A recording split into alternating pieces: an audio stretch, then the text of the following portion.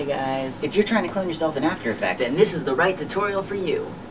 Okay, so here I am in After Effects.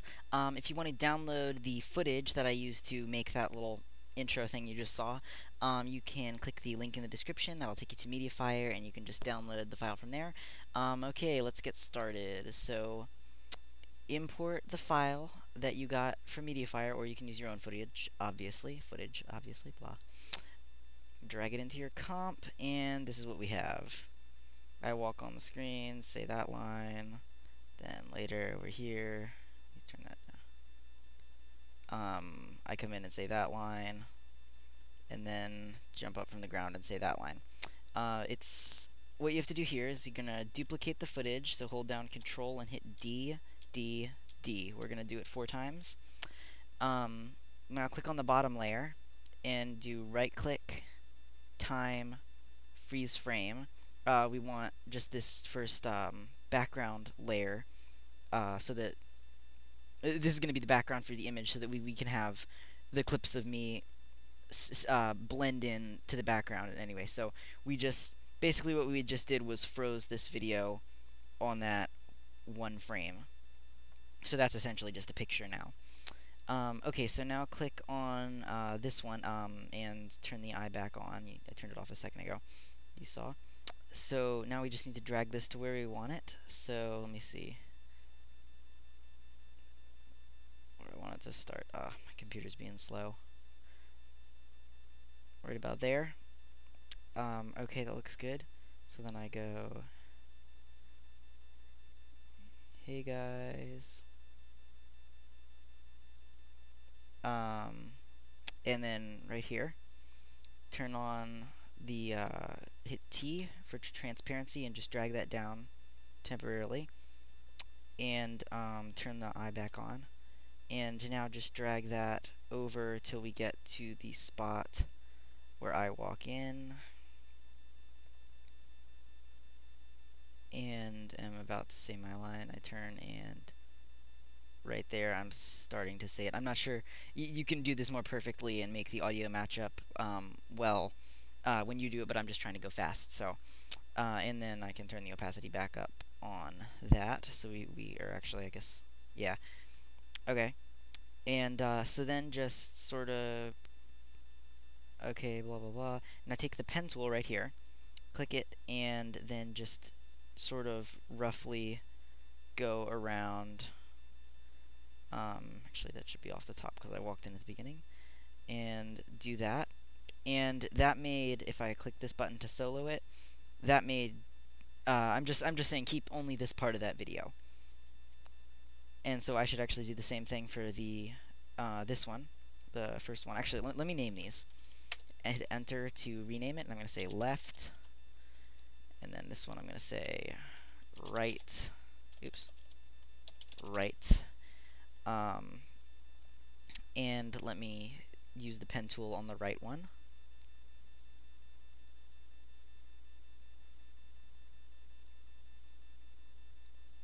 Great. And again, if you solo that, you, oopsie.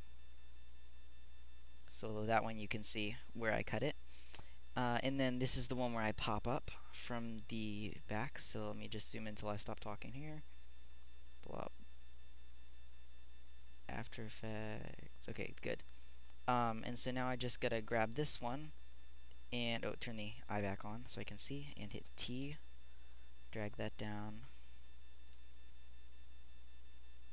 and where do I pop up?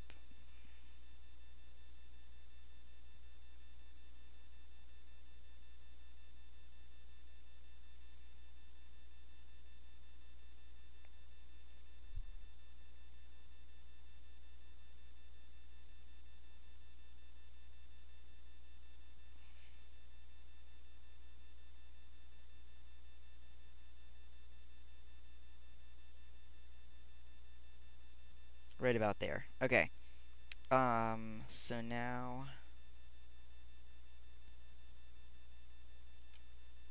hit Alt N bracket, or begin bracket, and that will just keep that part so we don't have the me walking in. And now turn the opacity back up to 100, and go to the part where I pop up, and now we're just going to use the pen tool and click around me. Okay, so here we have all three of me on the screen. It's extremely rough, obviously, but starting to look somewhat okay. So, oh, let me rename this middle. Okay, so we're going to take the left and drag that up and put it on top. We're going to put the right at the bottom and the middle in the middle. And now we just need to do some tweaking. It's obviously the video clip is going to end right here with me there. So just go to the end of that, and then just Control A, Alt, N bracket so that they all stop there. And you can drag this in so that it'll only render to there. Okay, so let's click the right and try to make sure that mask worked well. So let me see. You can see everything you need to there.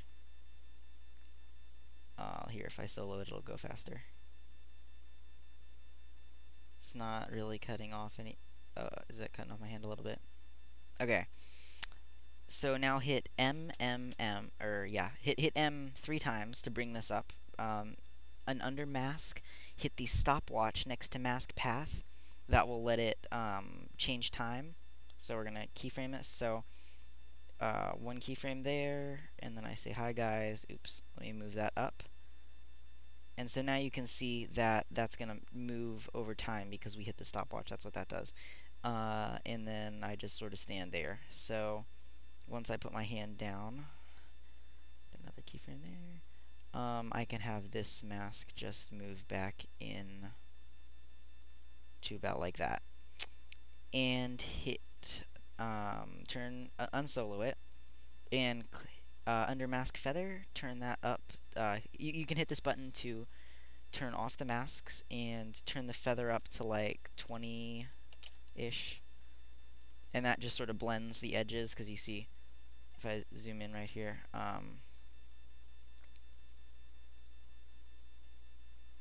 if I turn the feather off, you can see this line right here, but this just sort of blends it, so that's good.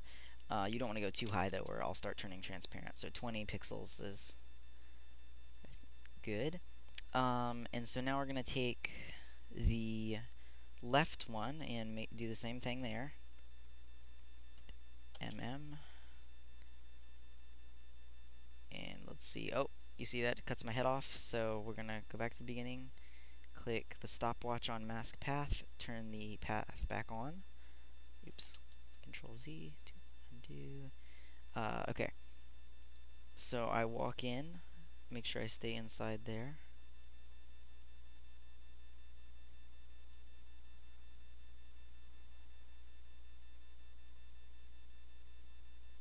Okay, that looks pretty good.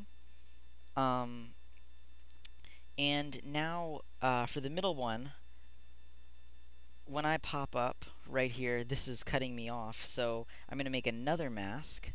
So make sure left is highlighted, and zoom in here really closely, and take the pen tool and just sort of click and drag to do that.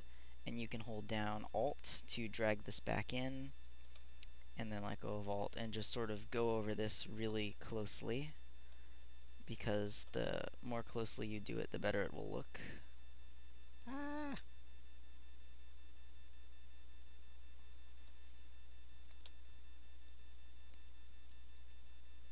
Okay, that looks good. And then just click, and close that up. And then we need to set this to subtract to take it away. And let's turn off the mask and see how that looks. Pretty good, okay. And let's see. Oh, yes, we need to feather this mask, mask 1. Set that to like 20.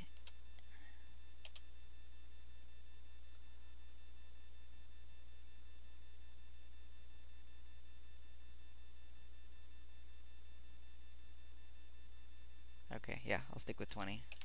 And then mask 2, we want to feather that a little bit.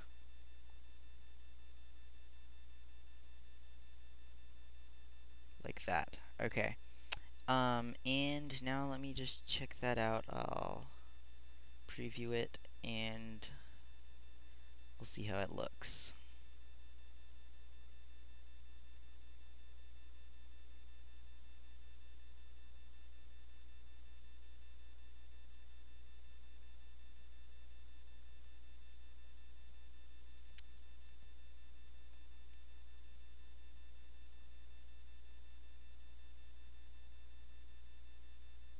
Oh, my hand here, that's something I'd want to fix.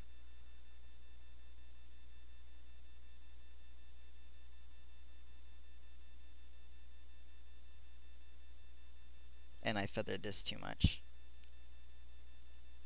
Okay. Okay, so let me turn the feathering on this. Oh wow, 30? I didn't mean to set it to 30. Okay. And then we need to fix his hand. So that was right. Mask. And turn this back on. Oh, because it's not in right, it's on the middle. Because remember, I put a mask on that. So that's cutting my hand off. So we need to click mask path and just drag that over, I guess. Because, yeah, we don't want that running into my hand. And then I pop up and just make sure I stay in it and don't cover up. Can add another point on there.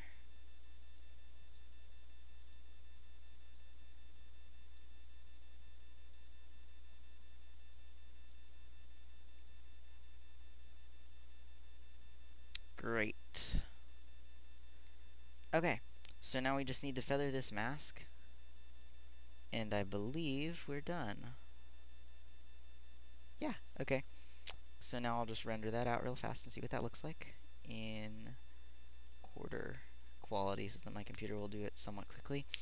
And remember, the audio is not going to be perfectly matched up because I didn't spend time trying to make it perfect. What you'd do if you wanted it to be perfect is just keep previewing it to line it up, or you could click the drop down and click audio and then view the waveform, and then you could just line them up that way.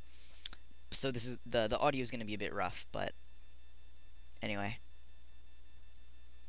we're going for the visual here. And I'm sure you don't want me to take the time to sync up the audio perfectly. So then this would be a much longer tutorial.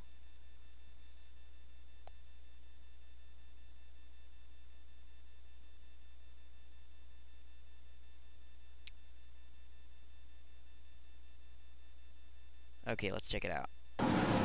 Hey guys, if you're trying to clone yourself in After Effects, then this is the right tutorial for you. So that's pretty much what you do. It's extremely easy, and I hope this helped you out. If it helped you out, then go ahead and post your video that you use this. You know, if you make a video that uses this effect that I taught you how to do, and I'm the reason that you learned how to do it, then post it as a video response. I'll check it out. I'll leave feedback on your video. Please subscribe, because I only have 5 subscribers right now, and that's a little bit embarrassing. And also, I'm posting free pre-keyed video effects, so you don't even have to take out the background. You can just drag it into your footage and it's ready to go. And stock footage and all sorts of fun stuff like that coming up. Not to mention more tutorials, obviously. So yeah, I hope this helped you out. Bye.